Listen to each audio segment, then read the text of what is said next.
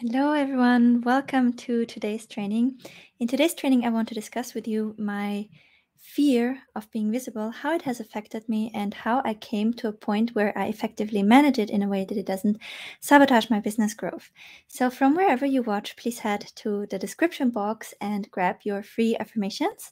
That very, very empowering. So, my fear of being visible actually held me back for a very long time, and I've been dreaming about building a personal brand ever since I was the first time in Canada after I had the payout from my e-commerce venture, and I came here and I started my agency, and I got a little bit more involved like in how marketing is done on this side of the pond. I felt a deep desire to build a personal brand. However, I didn't dare to because I didn't know, but I had fear of being visible. So I pushed through, built my agency through Upwork and through recommendations. And it started to crumble. As I was pregnant, it just wasn't the right thing. And although I was working a lot, I didn't earn a lot of money. And I knew that also in the agency business, building a personal brand would be really important. However, there was a lot of things that would hold me back. For example, I was really concerned about what everyone from my small little hometown would think if I suddenly start to post YouTube videos. So there was a lot of doubt and fear that was holding me back without me actually knowing it, right? And it wasn't until at that time I got into a liquidity crunch. So I got a big payout from the project that I was doing, and there was still some amount due, and my former business partner chose to not pay, and it got to a situation where I had to involve a lawyer, etc. And I was waiting for that money. But because I had bought a flat and because I was calculating with that money, I actually was in a situation where I had a little bit of a liquidity crunch, and I opted for an agency funnel course thing that eventually was my own fake guru venture, if you want, or I don't even want to say fake guru, but overhyped course that I ended up not getting the kind of result or support that was promised, and I ended up with that putting $12,000 from my saving towards that course, and then I was in a really bad situation. So it looked like in a couple of months I will have to ask my parents for money. If we can't solve the situation with my former business partner, with my lawyer, I will have to do that, which I didn't want because I moved out when I was 14 and I was working ever since. So my pride, if you don't know, is sky high, and that was the last thing in the world that I wanted to do ever. I'm very blessed, and I want to acknowledge that I have family and people that I could go to if I was ever in that situation. But in that moment, just the pure thought of that felt like dying. So it wasn't until I hit what back then felt like my personal rock bottom, when I was willing to take the trade-offs that I was thinking being visible would have on me, to actually say, you know what, I just have to do this. I just have to put myself out there. Over the time, I noticed time and time again that my fear of being visible would really sabotage me in my growth. And what I realized is that it's not the fear of being visible, it's a set of sub-fears and limiting beliefs that would show up at different points in the journey and then sabotage or lead me to self-sabotage. So the way I kind of addressed this, and that's a learning that I had, was from there I will take a fear complex that I have, and I would always chop it down as much as I can until I really dig out the individual limiting beliefs that lead me to the self-sabotaging behavior, and then I challenge one at a time. Hi Renee, hi Jessa. Thank you so much for tuning in. So in today's video, I kind of want to break down those sub-fears that I had. I want to discuss how I use them to self-sabotage, how I see it with a lot of my now 7,600 members happening, and then what is a more empowering belief. And I want to finish off by giving you affirmations that I find are quite empowering. So you can find them in the description box. But let's quickly talk about the kind of sub-fears of the big fear of being visible. The first one is the fear of judgment, right? People will criticize me, right? People will judge me. The people I went to school with will think I'm an idiot, okay? So, and that will lead in the beginning to you avoid social media, avoid showing up overall, but also as you go. And when you did those first steps, every post that I did in the beginning, I was questioning. I kept reading posts for hours before putting them out because I didn't want people to think I'm an idiot. I lost so much time questioning what others will think about me if I share this post that I would lose so much mental capacity and actual time on that. So it was limiting me in that sense. And the way it still sometimes keeps limiting me is that when I don't feel good about myself, when I think I made a mistake, or when I think I wasn't good enough on that day, I'll not post, right? There are two antidotes for me personally for this situation. The one is running ads, because no matter how you feel, your offers are out there driving traffic, driving people consistently. So that really was a secret weapon and game changer for me in the beginning, that no matter how I felt, my ads were out there making me visible, working for me when I didn't feel like showing up. That was one big thing. But the other big thing is that what I'm also doing right now, I've been live, I think, except of one day for the last few weeks, and I've been posting consistently, even if I didn't feel like it, because I knew that how I feel about myself on that day will influence how likely I am to post. And I won't let that happen, because I don't want to only show the good things. I want to show the good and the bad things. And these days, when I feel really like trash, that's when you see a poem. Because it's the only thing I can say in that moment without feeling like I'm making myself too vulnerable. But I have that commitment to every portion of that journey I can share. And people will criticize me, and I am okay with that, right? So I'm worthy of being seen and heard in any condition. If I feel good about myself, if I feel bad about myself, if I accomplished something along the journey, if I fucked up, I am worthy of being seen, and this story is worthy of being told, right? And that it's not always sunshine makes the story more meaningful for myself and for everyone. So no hiding for me, when I don't feel good enough. Because I think that those days when I don't feel good enough, when I struggle, are those days when I can show that side of the journey that almost no one is willing to share, and with that empower and positively impact people. Next fear I had was the fear of being rejected, right? And uh, you will have a lot of that, right? On a flopped launch, when you did a workshop and nobody signed up, when you did a workshop and people signed up, but you were the only one live, when you go live in your Facebook group for the very first time, and people jump on just to jump off a second later, and that threading how many people are watching you live number goes back down to 0. All of that feels like rejection. So I'm not accepted, I'm not appreciated. And that leads you to avoiding launches, avoiding going live, avoiding every situation where you could potentially get rejected, right?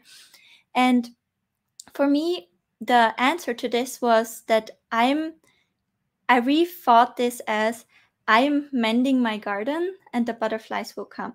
I am doing my work day in and day out with my best abilities. I mend my garden, I show and document my work, and my butterflies, the ones that love my flowers, that love my kind of work, they will come. And that has proven for me to be true. I also had big fears of failure, of course, right? My business that I had before that felt like it failed. It didn't fail in a sense of numbers because it got a big payout, right? But it felt like failure because I couldn't continue with it in the way that I wanted, because our biggest client decided to not to work with us anymore, which also meant I had to let my team go. That situation in itself felt absolutely like dying. And my family also didn't understand the situation. So they also felt like, did Evelyn went bankrupt, right? And that was also kind of like the storyline. Although I explained that, but I felt so, when that happened, I felt like this can never ever happen again, right? But when you feel like that, you're also not starting something new, right? Because if failure is an option, which it always is, and I keep telling myself I can never feel so broken again, I can never lose my identity like this again, then you won't take the risk, right? And for me, a lot of the work that needed to happen was to say, my identity is not attached to the business, right? My identity, this is also why I am documenting my personal growth journey and I'm doing business alongside of it. But my personal growth journey is not necessarily in that way my identity is not attached to my business. My personal growth journey is attached to my business. My identity is attached to my personal growth journey. But if my business fails, it doesn't mean that I do not deserve to walk the face of the earth, right? So it's that was a lot about finding grace for myself and also seeing a failure as a stepping stone to success.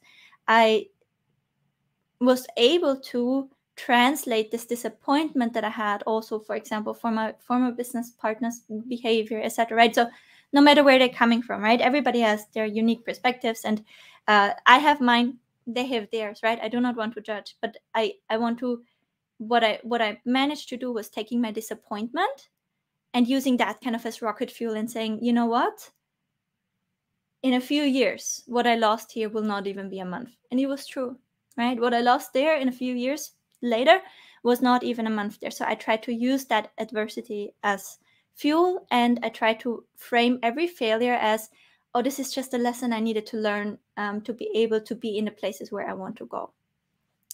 And all of that might sound like a lot of mindset fluff, but as you go and you progress and you actually experience that and you actually reach those kind of income levels and team size and customer size, you'll learn that it actually wasn't fluff. It was actually exactly the right thing. You were just not able to see how it plays out in practice. Which was me. I always was like, every single course I was like, okay, this is mindset, or let me get into the actual stuff. Without understanding that this is a huge portion of the actual stuff, and you cannot properly execute the other thing without having your mindset in check. I had the fear of overwhelm, right? So that comes a little bit later when you grow your business, and then you feel like, I can't handle more clients. That also came with me in connection with a few fears: fear of being disappointed, fear of being preyed upon, fear of legal issues. And that was because I had made that experience with building a team and with former business partner, right? So that if I am reaching the point again where I'm generating so much and having such an inflow that I will not be able to handle alone anymore, I will have to rely on other people. And relying on other people is not safe, because you might get illegal issues. You might get heartbroken, disappointed about that. You might be preyed upon. You might be taken advantage of. So that kind of was this big fear complex of not wanting to have to build a team anymore, right? And I could absolutely not run my business the way I do if I wouldn't have a team. And in fact, I was capped at $30,000 months when I was like, I got COVID, and I was like, okay, I need a team. I need to just do it again. So I really pushed myself with the back against the wall. I should have started this process half a year earlier at least, right? But I was too scared, and then I really again had to push my whole body and business with the back against the wall to say, I actually need to do this right now. And then 2 months after that, I didn't have a $30,000 month. I had a $100,000 month. I tripled my business because I was having a team. And what happened with my team? I got a little bit disappointed with some situations along the way. I got a little bit taken advantage with some situations, some people along the way.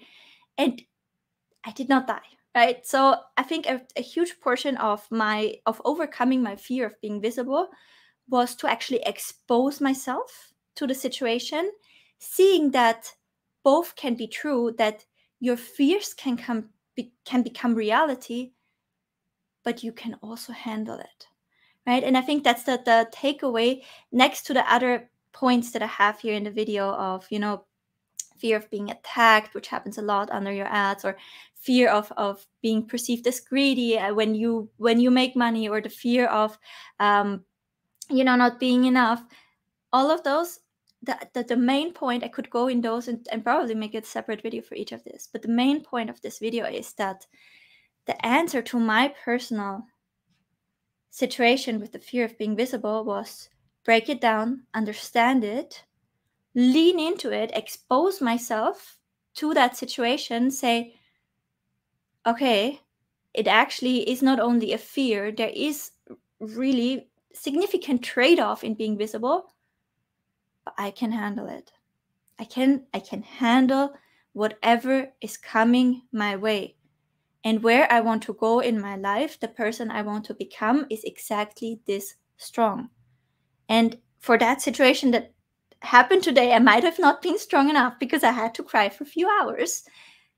But tomorrow I can pick myself up, right? It's like tearing a muscle in the gym because you work out. Like the growth happens because you inflict those micro injuries, right? And today it might feel like this broke me and I can never pick myself up from that. But tomorrow you eventually will, right? And what also comes with you being more visible and you being exposed to envy, hate, overwhelm, miscommunication, right? Very often there is no malicious anything in there. It's just different perspectives collide, right? And you amass a lot of attention on yourself and you're out there with your opinions. Well, of course people have different opinions, right? It's what feels so like you're drowning is the mass of people, right? Because when things really take off for you, there is a massive, like when you get out there and then there's a massive thing back, and that can feel like a big wave overrolling you. But what's also true is that with all those things that can happen within the fear and all of those things that might realize alongside with that, is that your income and impact increase equally. So what also happens on the other side, while you get, shit tons of fans over there, love and positive feedback and support come in from the other side. Today, was a little bit down today, and I just opened the Facebook groups, and there was so much love from the community coming. There was one person that was like, "You literally changed my life." You can watch that post on my Instagram. And I was asking myself, which is also why I ultimately made this video. Yes, you have those challenges, right? And those fears realized to a certain extent, but look at what you got in return, right? And it reminds me so much about what I always tell people when they run ads and when they're like upset because their ad got rejected or the negative comment under the ad or it's not converting and now they have to try another thing. I always tell them Facebook ads is one of the biggest opportunities that we ever had as small businesses to grow and to change our lives, literally, right? It comes with a set of trade-offs. And isn't that okay? Because we get this insane opportunity instead. And the same I want to think about this situation. Building your personal brand and putting yourself out there. When have we been in times where little Evelyn from Austria, who am I, right? No, nobody and special at all. Look at the opportunities that I was able to create for myself through this.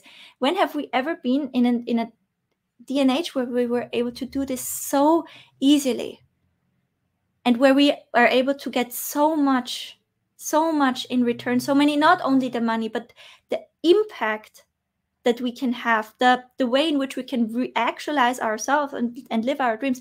When have we ever had such an opportunity? Of course, it has to come with trade-offs, right? So yes, and yes, you get a lot of hate. I am not responding personally to my Facebook ad comments anymore. I'm not even reading them, because random strangers will post pooping dogs below your ad, and then they will say, "You asked on my timeline, I'm just returning the favor."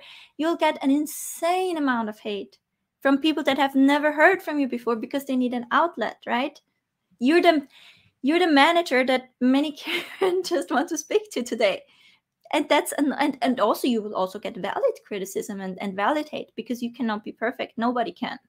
We can all just try, but you will eventually make mistakes. So let me just quickly drive this home with those affirmations that hopefully empower you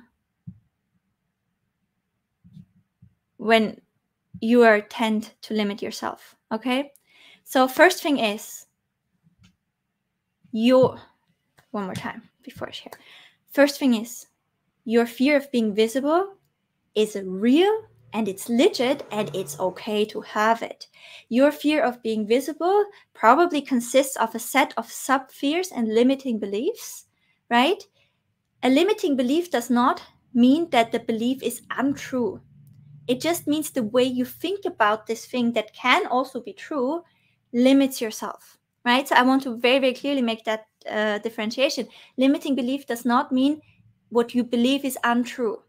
It means the way you think about that limits you. So it makes sense to replace that belief with something that is more empowering for you. And this is what we do. Okay. So, and I personally, I do not like when somebody is not validating my fears, because I'm an anxious person, like you cannot.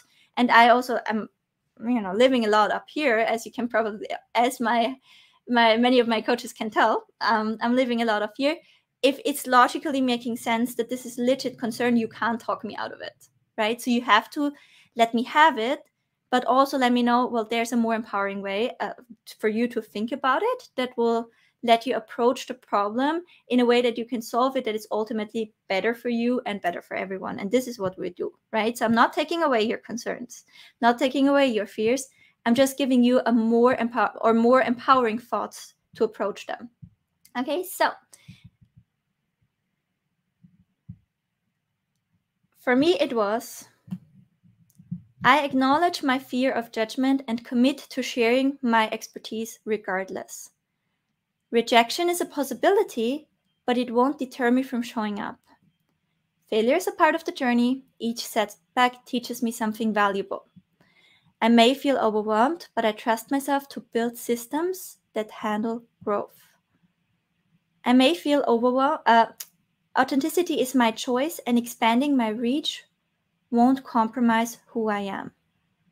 Exposure comes with risks, but also with the opportunity to impact more lives.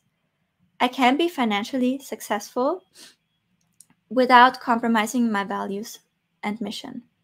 More money brings more responsibility, and I'm capable of managing it wisely.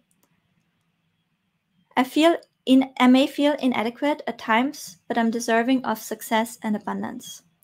Criticism can be tough, but my message is too important to be silenced.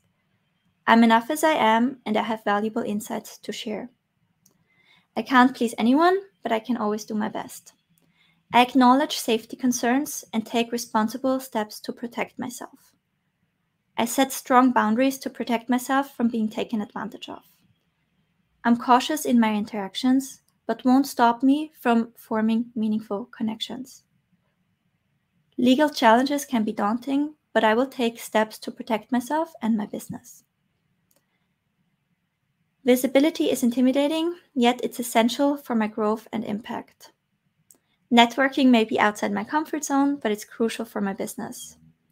I trust my core values to guide me even as I innovate and update my courses. Investing in advertising is a calculated risk for greater visibility. I acknowledge the fear of undercharging and commit to valuing my work appropriately. Financial planning is a necessary step towards my freedom and growth. Investing in my business is investing in my future. I won't shy away from topics that matter, even if they invite criticism. Expanding my product line allows me to serve my audience in new ways. Setting higher goals is commitment to my own potential. Public appearances are a powerful way to connect, and I take a step to ensure my safety.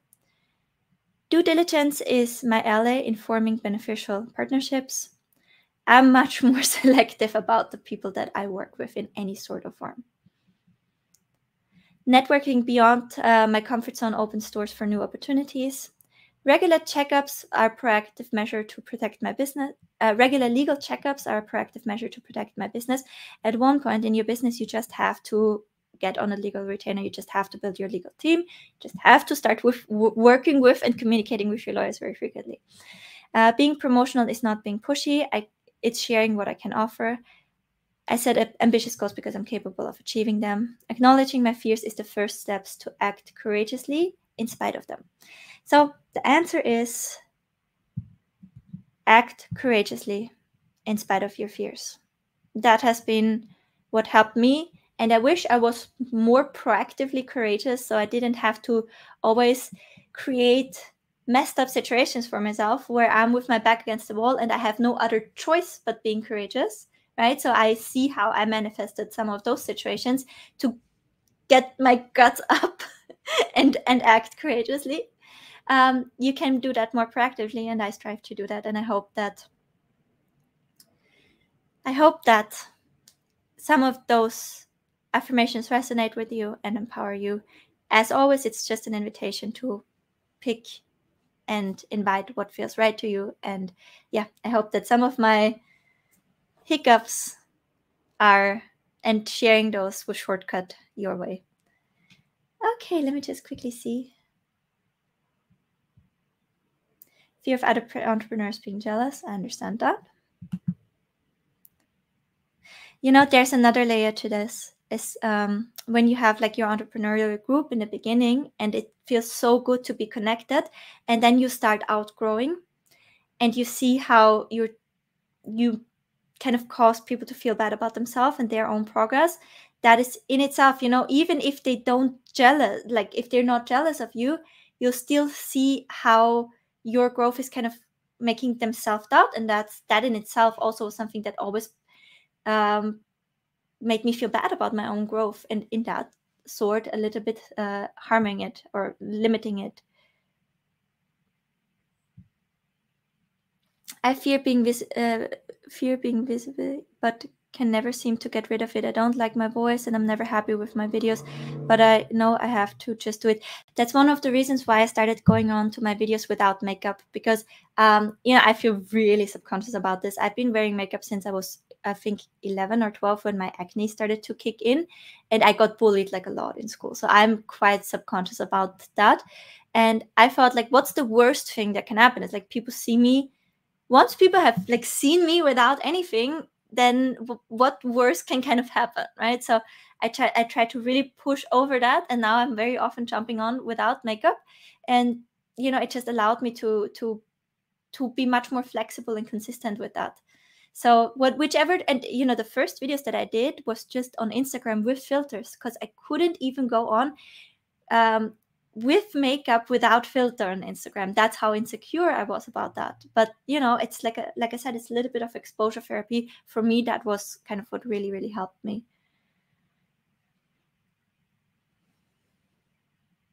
Yeah, baby steps, right? We can just take baby steps towards that. This affirmation explains everything I've been experienced. Thank you for sharing. Thank you, love. I hope they help you. I'm trying to. I wish I was more, but I'm learning.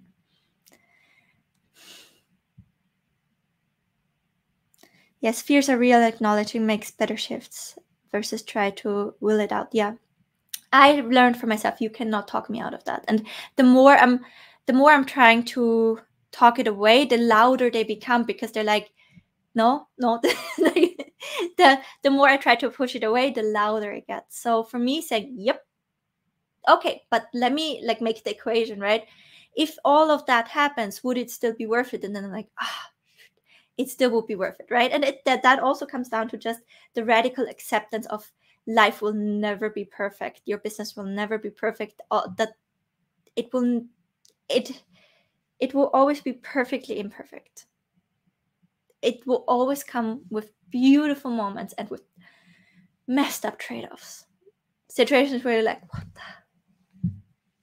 And that's just the reality at every level. You can't run away from that.